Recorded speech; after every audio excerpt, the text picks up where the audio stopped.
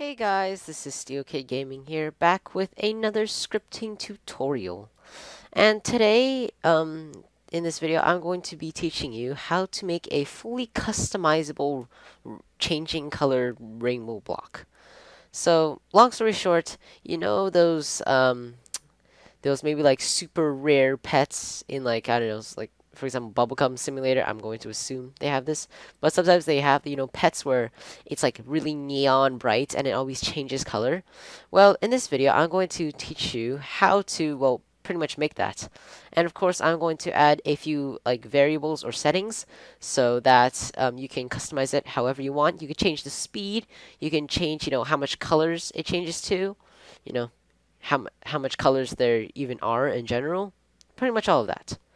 So, just another warning that this video may be a little bit confusing. So, if you have any questions, of course, just leave them down in the comments. I'll try to answer them if I can. But anyways, let's get straight into it. Now, what you'll need is just a part and a script inside the part, because we will be referencing this part, well, of course, this part quite a few times. So yeah, let's get straight into it. Now, these rainbow things always go in a loop, okay? It pretty much goes in a never-ending loop, like, it just doesn't stop. So, of course, we'll have to do while, true, do, and, press enter, and then you'll get this. So, basically, we just said that whatever is inside here is literally just going to repeat forever, unless we say so. And, of course, we aren't going to say for it to stop, so, of course, this is going to go forever. Now, after this, I'm going to type in script.parent.color equals color3.fromHSV, and I'm just going to go 0, 1, 1. Now, I'm going to quickly run you through what I just did here. So basically, I'm just referencing the part's color. So, of course, that's script.parent. So I'm referencing the script right here, and then I'm referencing its parent, which is the part. Then I'm referencing its color. So this thing right here, the one I'm highlighting. Then equals, which basically means I'm setting the value, and then color3.fromHSV. Now, color3 is pretty self-explanatory. I'm setting a color value. But from HSV, pretty much this means that instead of using RGB, or red, green, blue, you're using hue, saturation, and value. And in here, hue basically means what's part of the color spectrum right here. You see, as the hue gets lower, it changes color, as you can see right here. And of course, if I bring up the hue, it changes color again. It's all in this spectrum. Then saturation is basically how much color there is, all right? So as I go down, you see, as it gets more white, the saturation gets lower. As it gets more colorful, the saturation goes up. Then, of course, we have value, which basically is how dark it goes. And it's this tab right here. As you can see, as I lower it down, as it gets darker, its value gets lower. As I make it brighter, the value goes up. Now, of course, you want this to be as vibrant as possible, so you have to put 1 and 1 here. 1, of course, is the max, and 0 is the lowest.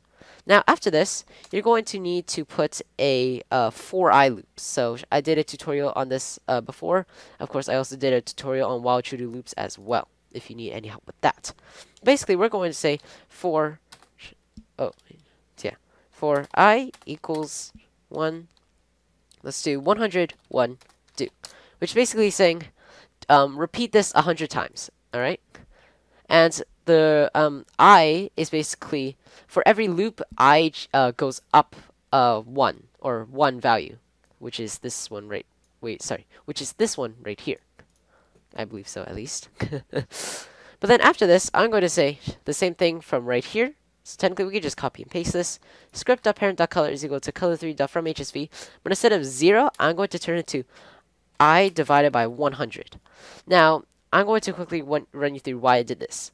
Now, first of all, when hue is at 0, it's red, pretty much, as you can see right here.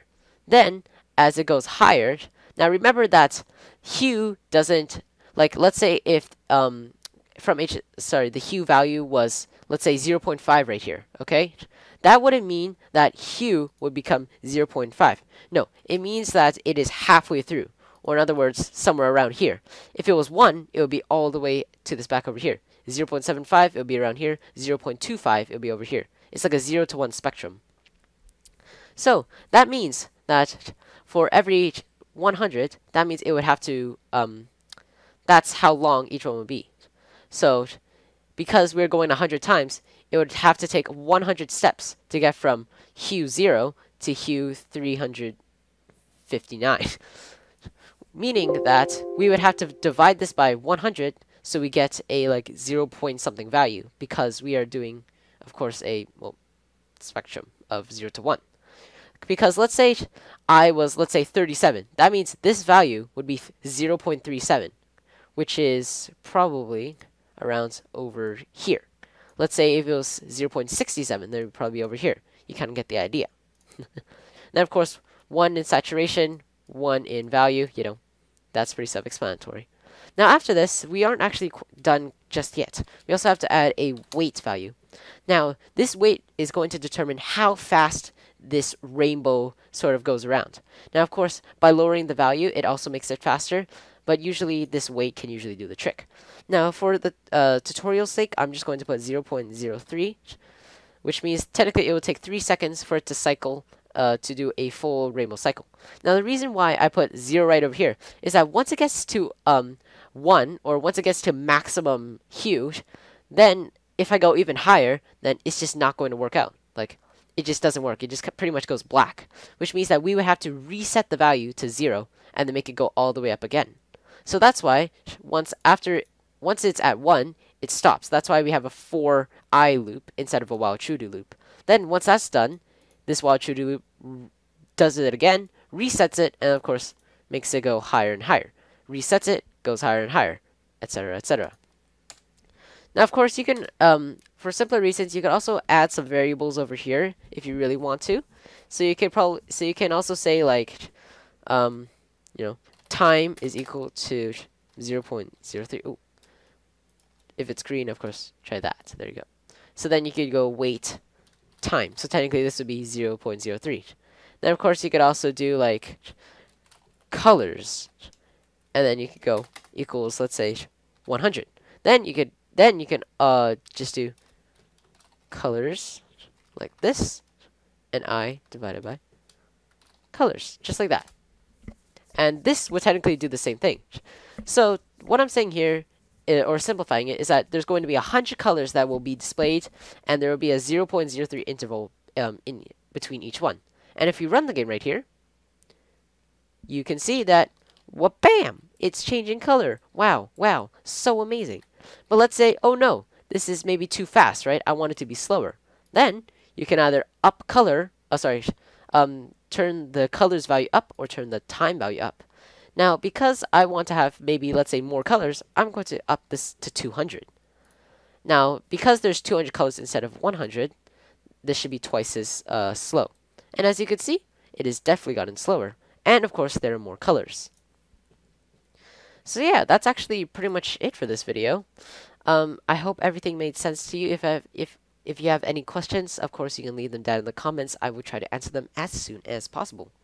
But other than that, I hope this helped you in some way. Have fun scripting, and I'll see you in the next video. Bye!